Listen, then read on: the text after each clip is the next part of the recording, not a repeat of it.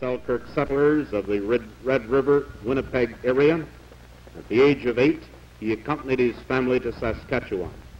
Mr. Diefenbaker is a graduate of the University of Saskatchewan, where he received his BA, MA, later his LLB degree.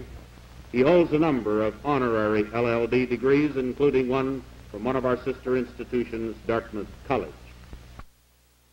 The Minister will speak to us now on the subject, the world situation as I see it.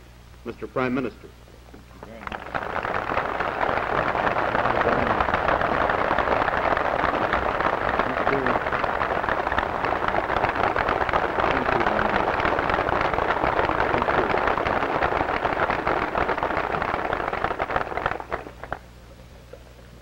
Mr. President, Mr. Lieutenant Governor, members of faculty, members of the university, I need hardly say that how deeply I appreciate the warm words of welcome extended by you, sir.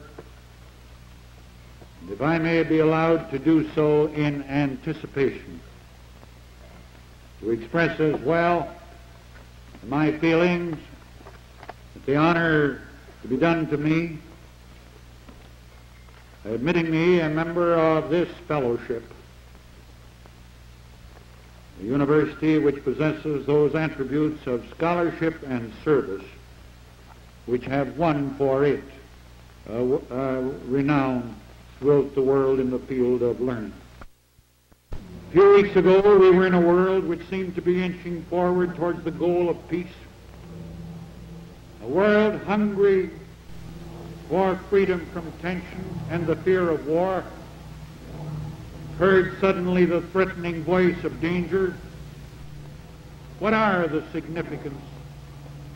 significances of these recent events? I'm not going to indulge in retrospective judgments about the failure of the summit conference in Paris, for there is no shortage among the experts and commentators to argue the merits of their respective interpretations.